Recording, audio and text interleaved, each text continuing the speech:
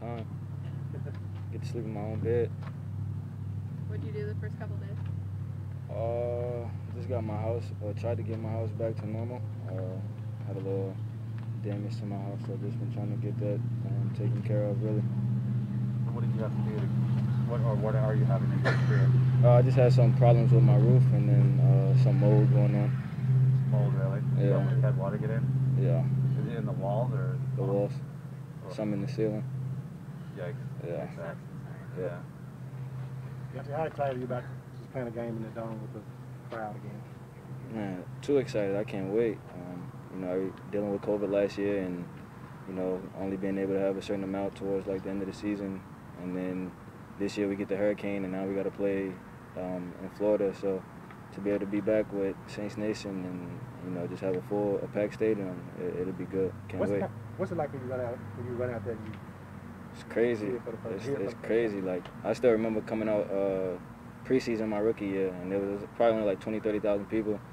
And I was like, damn, like, this the loudest I ever heard. And then when I heard it for the pack for the first time, I was like, it's crazy. So I'm pretty sure I'm going to get that same feeling like the first time I had when it was packed, because it's been a minute. How does it feel like, I mean, the last time that place was full was your rookie season. Does it feel like it's been that long? It's been like, I feel like it's been longer, to be honest. Like I said, I just can't wait to get back to it. Deonte, you make a couple of nice plays on third down for conversion. Did you kind of look at that like, you know, this is what it can be, this is what I expect?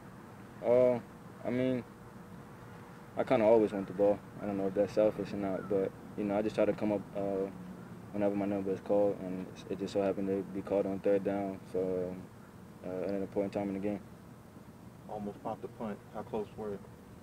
One away. And I feel like it's like that almost every week. Like, every time I touch the ball, I feel like it's always one. So I think I just got to get back to the drawing board and just, you know, make an extra bad miss. When you were away, how much were you sort of, like, worried about what might await you when you got back? Well, this was my first, you talking about with the hurricane? Yeah. Yeah, this was my first, like, hurricane ever that I won't even say experience because I wasn't here, but I don't know. I didn't know what to expect, to be honest. I just didn't want my house to be knocked over.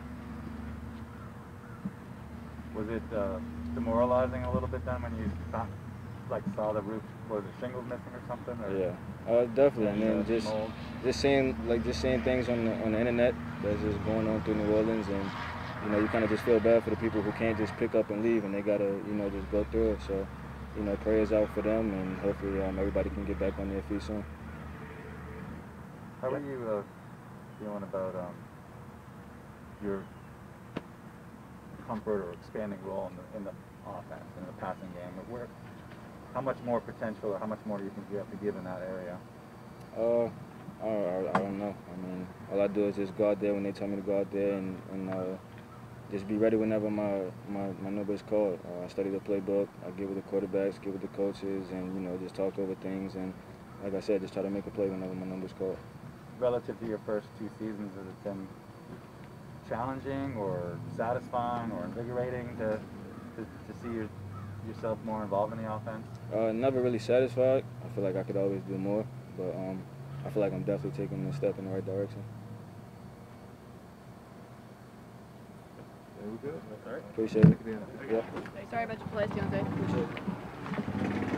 This sucks. Yeah. Didn't you guys have a mold issue in rookie year? So, dude. I had a mold issue his rookie year.